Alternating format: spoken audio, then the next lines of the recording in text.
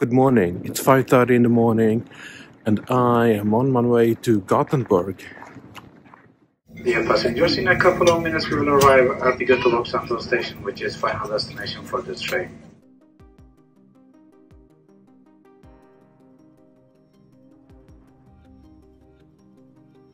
I just checked into my hotel here in Gothenburg and it's right at the central station, so it's close, and that was super nice. But anyway, I need to go and eat something now, and I know exactly where to go.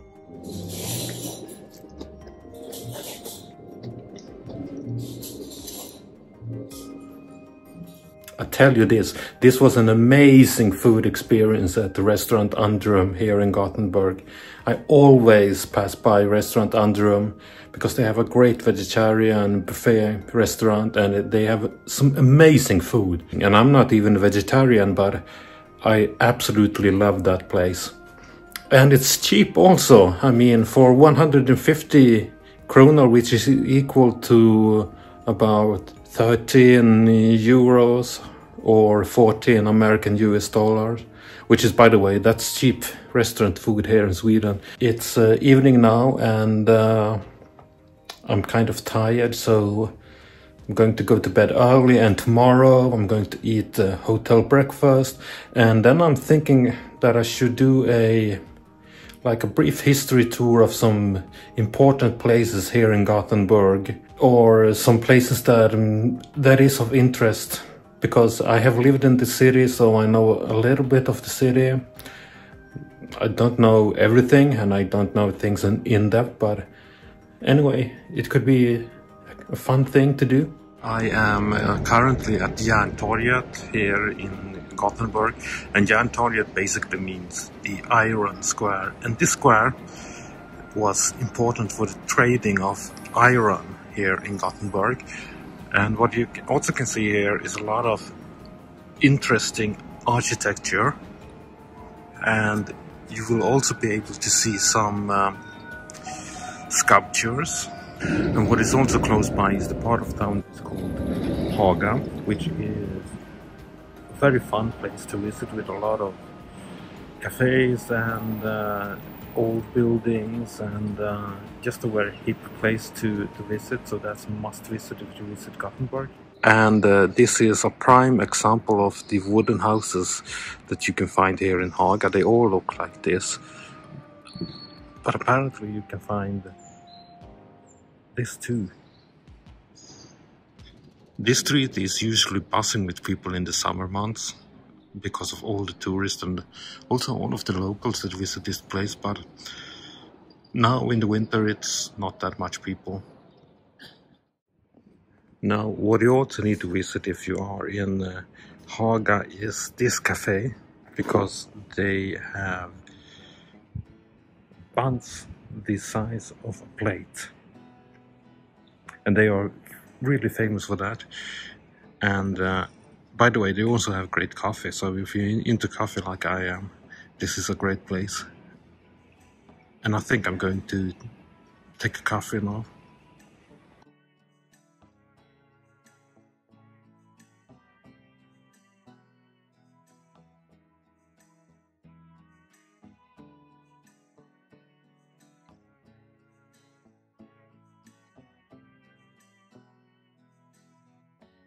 I am now at the fortification Skansen Tronan, which is located a steep climb, but just very close to Haga, where I just was. But anyway, this was a military fortification, and as you can see, it has a crown of gold. This fortification was built between 1687 and 1700, and also served as a local prison sometimes and emergency housing sometimes. And what you also can find here is a waffle cafe. I have never been there, but it's not open now, but probably open in the summer. And what you also will see here is some great views of the city. I think this is probably the best views of the city that you can get if you don't go up to one of the skyscrapers. If we look over here, we can see the Vasa Church and the Hotel Gothia Towers. What you also can see from here is the football stadium Ullevi, which when full takes about 50 or 55,000 people. And I once actually was there on a concert with Iron Maiden, and it was completely full and such an amazing experience. Maybe we will have to use those old cannons if someone decides to invade us. This is the Karla Tower, and when completed will be Sweden's tallest building with 74 floors. I have lived 50 meters from it before they started construction, so let's have a closer look. This skyscraper is absolutely huge when you're close to it. And by the way, I used to live in that house, and I used to call it the Starship because it resembles a starship for me. I am standing now just at the building where I used to live, and this is how close the skyscraper is.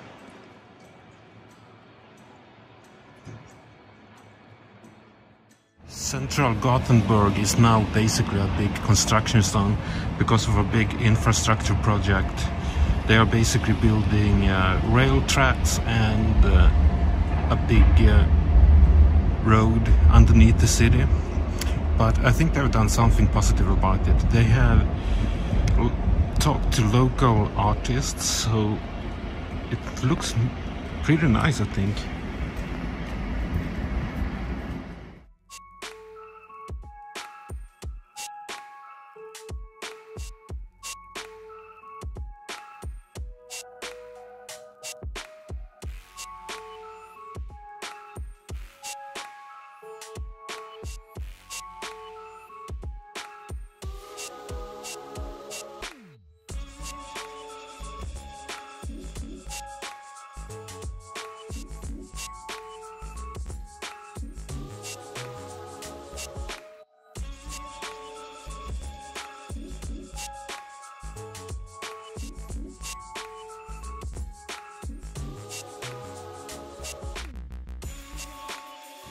So time for another great coffee house then.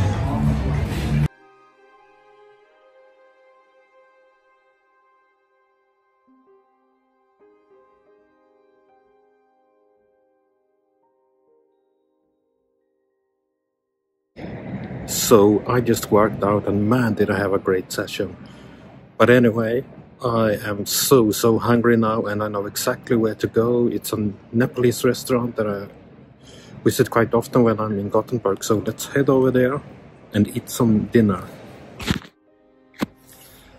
I am still on my way to the restaurant, but the restaurant is located in the oldest parts of the town.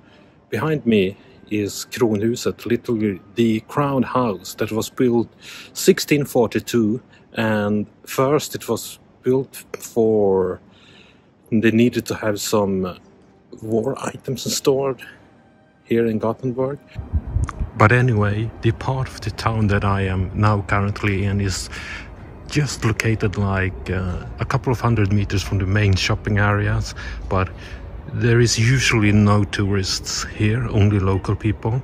So I think it's a hidden diamond for the city of Gothenburg, and it is like 0 to no car traffic here. I think it's only car traffic allowed for people that lives in this area and for shops and so on. And there is no trams, no buses, nothing like that. So it's a very quiet and calm place. And as you can see, they have mixed in some modern buildings together with this really old, beautiful buildings, and I have nothing against that. And here is the restaurant that I'm going to. Restaurant Himalaya.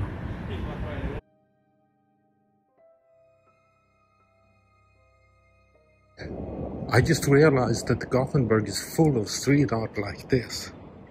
And the art sort of reminds me of Banksy's art, but this is not Banksy, I believe.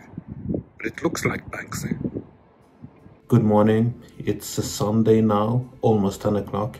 I didn't sleep anything last night.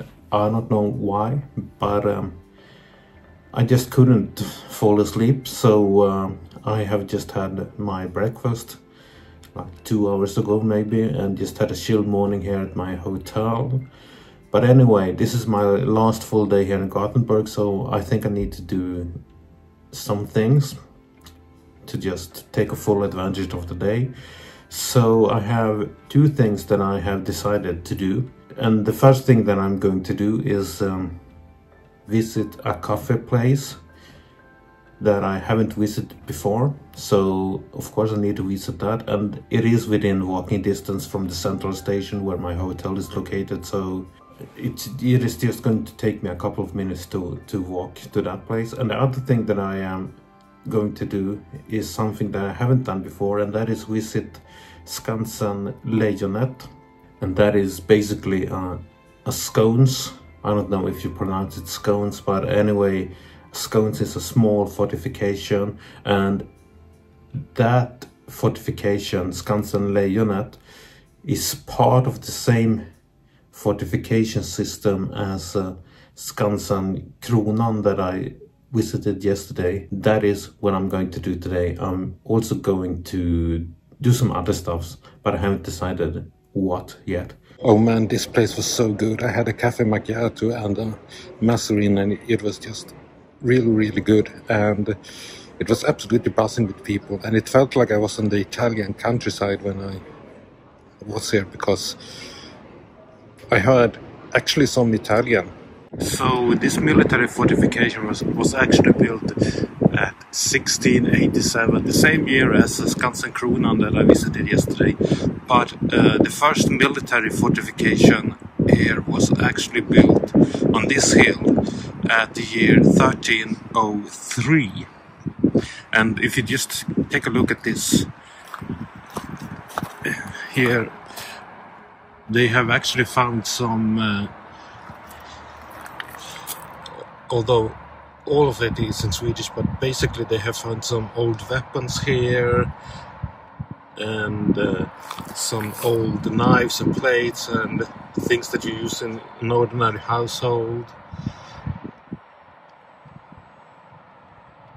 So that's pretty cool.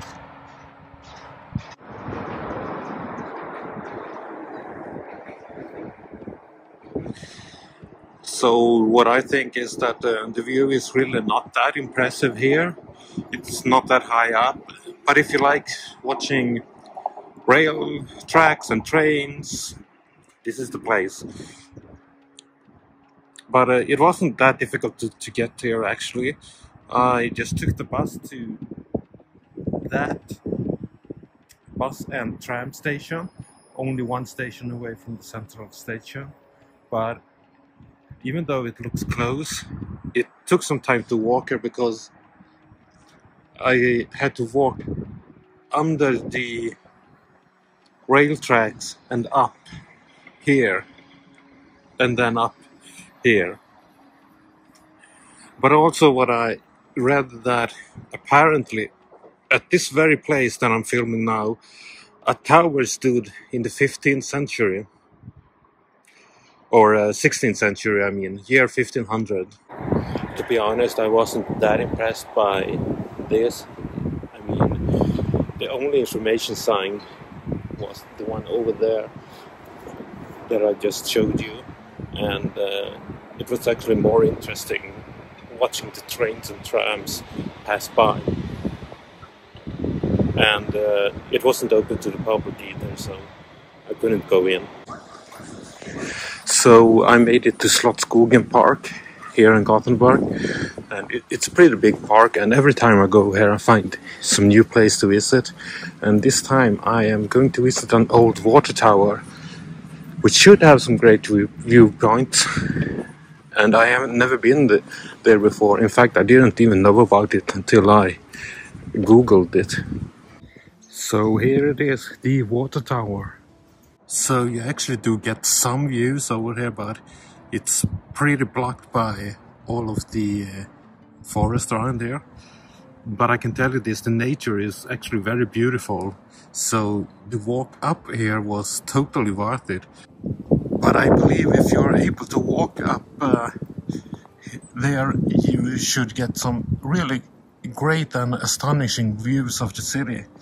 So I'm going to see if I am able to walk up there, but I'm not so sure about it. Unfortunately, it was locked, and I think that was a bit sad, because it would have been incredible to walk up there and look at the views. And what you also can see from this tower is the ocean.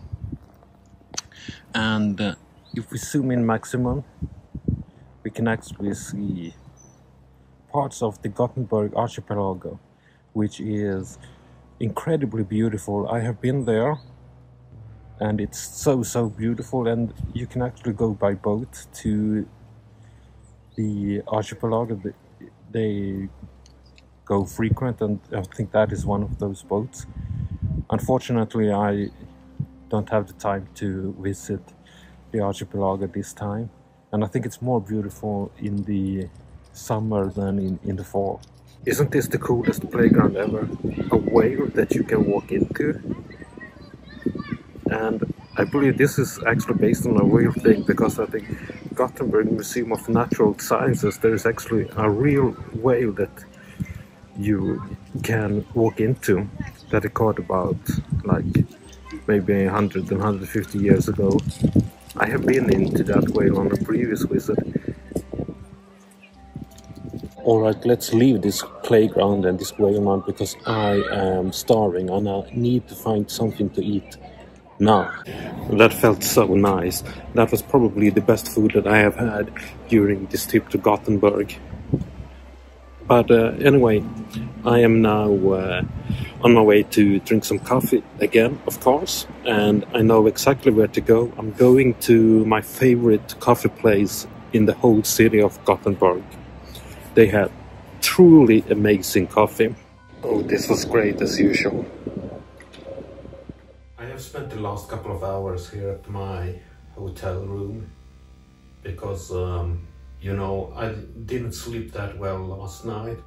In fact, I think that I didn't sleep anything. And after I went to that coffee place, or actually when I was at the coffee place and was sitting down, I just felt like I got so tired, and it felt like, this is difficult to explain, but it felt like my brain wasn't really working. So yeah, it felt like my brain was on overload or something like that. It wasn't the worst that I have felt. I have felt way more worse, but I felt like I needed to just go back to my hotel room and rest and just chill. If you are tired and have this disease that I have, and you feel like your brain doesn't really work, it's like, it's no fun to go explore. It's better to just take a step back and go back to your hotel room and rest for a couple of hours, so you will have more energy for the rest of the day. My plan was actually to hit the gym today also, but I decided against that actually already in the morning, because I knew that my body would not accept it today. And I have been walking a lot also, so I have been getting my exercise. I think I had walked like 10,000 steps at lunchtime already. And then I went out of my hotel at like 10 in the morning, so in 2 hours I walked like 10,000 steps, which is just insane. But I have had such a fun day here, and I have had such a fun stay here in Gothenburg. It's 5 o'clock in the afternoon now, and my plan for the rest of the evening is to maybe go out and take a short walk or something like that. Explore the city a little bit more, take some photos of the night sky. And also I want to go to the vegetarian restaurant that I visited 2 nights ago, because 2 days ago, I should be correct, I wasn't there at the night. But They had such a great food. I want to eat there again. I have eaten on that place many times before, and they always have great food. And if you know me, you know that I love great food and great coffee. So I'm going to go there, and actually they're like 5 minutes walking distance away from the hotel room, so it's perfect for my energy levels to go to that place also. And also that restaurant is located like 5 minutes walking distance from my hotel, so it's great for my energy levels also. And then I might grab some snack on my way home, but I don't know. Maybe I will hit the gym tomorrow, because my train leaves at 8:24 in the morning, and my hotel is located just on top of the train station. I literally can see my departure track from my window. It is just beneath my window. If I get up early tomorrow and I feel like I have the energy, I can hit the hotel's gym, then go eat breakfast, pack my bags, and sit here until like 8:10 or something like that, and then go down to the train. And by the way, if you like this video, please hit the like button, subscribe, leave a comment. I really appreciate that, because that really helps me spreading my knowledge about my disease, and I just appreciate it to spread my story. Even though this vlog is not really about my disease. So if you want to know more about my disease, check out my other videos.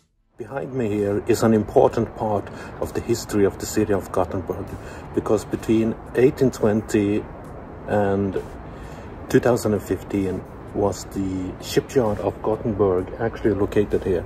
It was all the way from on the northern side of the river shore here, and I'm currently on the south side. But anyway, it ceased to exist in different years during a couple of decades, and it was a really big hard hit for the city of Gothenburg, because basically Gothenburg has been a city for industries, for heavy industry. So you were either working at the shipyard or at Volvo.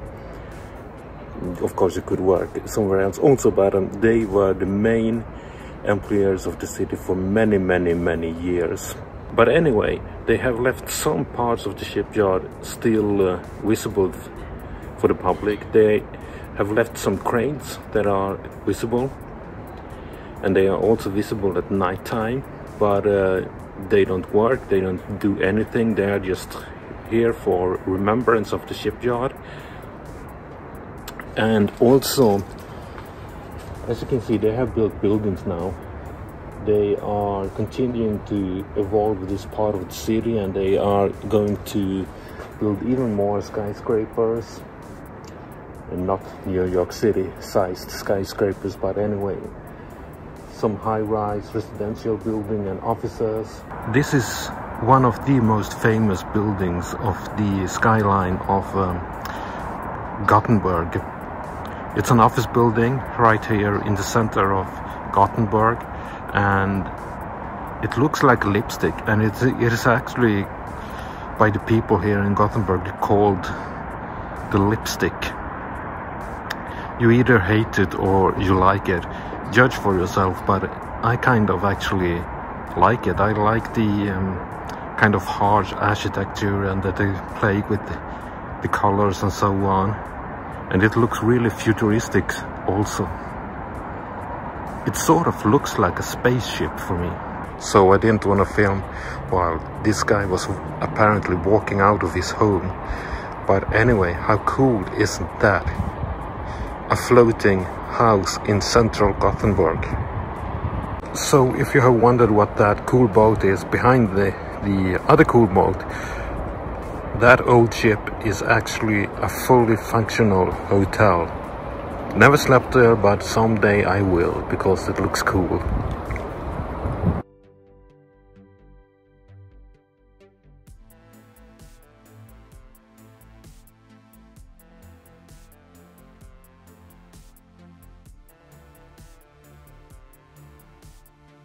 Good morning. It is just after 7 in the morning and my train home leaves in about 1 hour and 10 minutes.